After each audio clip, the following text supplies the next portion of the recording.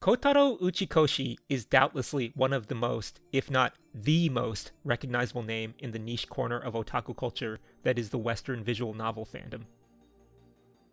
He is an auteur with a distinctly scholarly and contemplative style of scenario and character writing, interleaving deep, professorial monologues on philosophical, scientific, and technological concepts with robust and intriguing characters and labyrinthine mystery narratives. Though the Zero Escape line of games is what made Uchikoshi a household name in the international VN scene, he also serves, among other positions, as the mastermind behind 2019's sleeper murder mystery adventure game The Somnium Files. And with its sequel, Nirvana Initiative, set to release in 2022, we pause to take a look back at one of the medium's most beloved creators. Kotaro Uchikoshi was born in the early 70s, in a town on the western outskirts of Tokyo. In contrast to most game developers, growing up, Uchikoshi found himself gravitating not towards floppy disk-based PC games of the era, but more towards choose-your-own-adventure-style novels, something that would prove formative in terms of his propensity for adventure games over more traditional genres within the broader medium of gaming. His childhood and adolescence were also marked by intellectual curiosity, as he cites a keen interest in the works of Western psychoanalysts Freud and Jung even at an early age. After graduating high school, Uchikoshi attended college, but would ultimately drop out, comparing the experience to a factory for churning out maximally productive workers, and opted to enroll at a vocational school for game design. There, he had a similarly negative experience, finding the material lackluster and uninspired, prompting him to leave and join Studio Kid in 1998, a software house which specialized in Bishoujo games, as well as ports of board games to home consoles, specifically the Sony PlayStation. Uchikoshi's first position at Kid was that of a 3D modeler for the quirky and absurdist action game Pepsiman, but he was quickly able to transition to exercising his writing chops with his scenario writing debut, Memories Off, in 1999, a fairly unremarkable and middle-of-the-road all-ages Bishoujo game, but nonetheless served as the gateway for Uchikoshi to take on larger and larger writing roles. Uchikoshi would contribute to multiple sequels to Memories Off, as well as similar Bishoujo titles, such as Close to Inori no Oka, but would really come into his own with the Infinity series, where he served as the main scenario writer in collaboration with series director Takumi Nakazawa. The Infinity games would forge a distinct identity for themselves, with their juxtaposition of the conventional Bishoujo game framework against perplexing mystery narratives, increasingly of the foreboding and occult variety. The Infinity series began with the time travel-centric Never 7, The End of Infinity in 2000, which unfortunately faltered sales-wise. However, the game's more sci-fi heavy and emotionally weighty sequel, Ever 17, The Out of Infinity in 2002, served as an ample counterbalance, frequently hailed as delivering one of the most stellar and profound narratives in all of gaming upon its release. Finally, Remember 11, The Age of Infinity in 2004, closed out the trilogy and completed the transition into the realm of pure sci-fi mystery, eschewing all dating sim elements. Soon after its release, Studio Kid would declare bankruptcy, leaving behind an attempted spin-off of the Infinity series with 12 Riven in 2008, with Uchikoshi returning to provide the scenario. Uchikoshi departed Kid in 2004, living the freelance life for several years before joining Studio Chunsoft in 2007. Chunsoft had long since established themselves as pioneers of the medium in the early 90s with horror mystery sound novels Otogirisou and Kamaitachi no Yoru, but had recently grown keen on reaching a broader audience.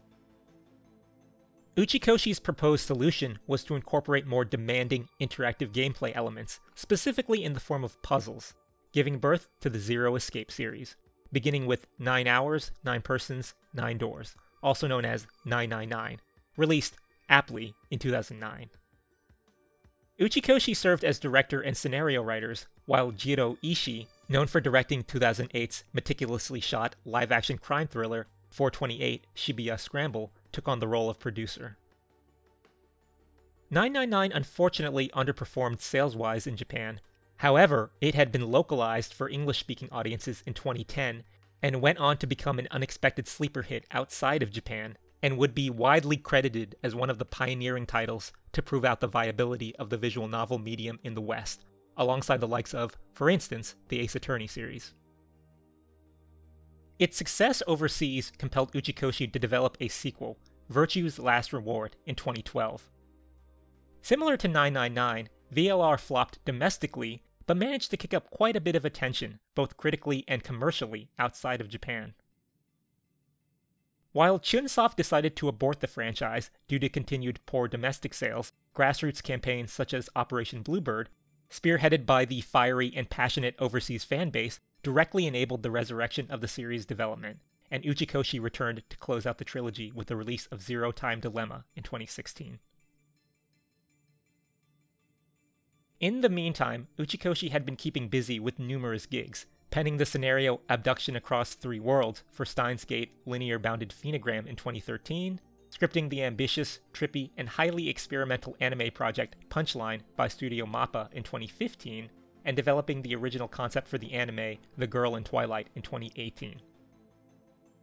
It was around this time that Uchikoshi bid farewell to Chunsoft, now known as Spike Chunsoft, and founded the independent video game studio 2Kyo Games, together with Danganronpa creator Kazutaku Kodaka, composer Masafumi Takada, and his Infinity series collaborator Takumi Nakazawa.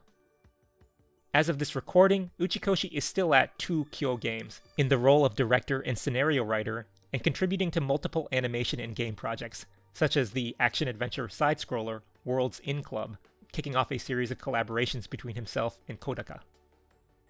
In 2019, Uchikoshi, still making his occasional rounds in the Spike Chunsoft scene, wrote and directed the much more streamlined and accessible detective adventure game, The Somnium Files, a cerebral sci-fi murder mystery, and would return to provide the scenario for its sequel, subtitled Nirvana Initiative, 3 years later in 2022, bringing us to where we are now. Uchikoshi's creative inspirations include American game designer Steve Jackson, Japanese sci-fi author Hoshi Shinichi, philosophical canons such as Tertium Organum, which heavily influenced Ever 17, and many Western sci-fi writers and academics, naming Rupert Sheldrake, Kurt Vonnegut, and Isaac Asimov, specifically in the context of the Zero Escape series. As far as visual novel inspirations, we have, of course, 1983's perennial detective adventure, The Portopia Serial Murder Case, and Hiroyuki Kano's groundbreaking 1998 sci-fi odyssey, Yuno, known for establishing the branching parallel world mechanism as a hallmark of the medium. The two games, and games of its ilk, influenced his creative sensibilities even as far back as Never 7, where he yearned to imbue his writing with sci-fi and exploratory elements, but was instead forced to emphasize the safe and traditional romance aspects of Bishoujo games, something that, as previously hinted at, he was eventually given clearance to stray further and further away from as the Infinity series evolved. Uchikoshi's philosophy when it comes to crafting a compelling narrative is to deliver something that is emotionally charged and resonant, as even stimulation of unpleasant emotions is preferable over something that is dull, hollow, and forgettable. As for how he develops his colorful cast of characters, he emphasizes the ambiguity behind who they are, their sordid, checkered pasts, ensuring that these individual micro-mysteries feed into the larger mystery of the overarching story in a complementary manner, an approach that meshes well with his belief that the main narrative should hold highest priority. On this topic, he makes frequent references to the Enneagram of personality when initially conceptualizing the structure of a game's central cast. Another one of Uchikoshi's trademarks is his penchant for clever perspective tricks, exploiting the unique first-person viewpoint offered by the medium of visual novels and adventure games, a technique he credits to feedback provided by players after the release of Memories Off, as they had indelibly reinforced the point that the protagonist in visual novels is merely a representation of the player themselves and nothing more. This has led to astoundingly effective and memorable plot twists that accompany the climax of a game's central narrative. Despite an impressively lengthy arsenal of successful and fastidious scripts, efforts, and experiments already under his belt, Uchikoshi's innovative juices show no signs of running dry. 2Kyo's myriad of projects have begun to kick into high gear, and the alignment couldn't be more perfect, as VNs and adjacent indie adventure game-esque titles continue to gain more traction and visibility outside of Japan day after day, giving his eclectic handiwork a very comfortable foothold in the international market. Whatever bold and imaginative ideas Uchikoshi has on the roadmap for 2Kyo games and beyond, from more mind-bending kinetic mystery thrillers, to 90s pop idol-adorned escape rooms, to cryptic alternate reality games unfolding across social network platforms, it's safe to say that those of us in the visual novel sphere all too eagerly await with bated breath.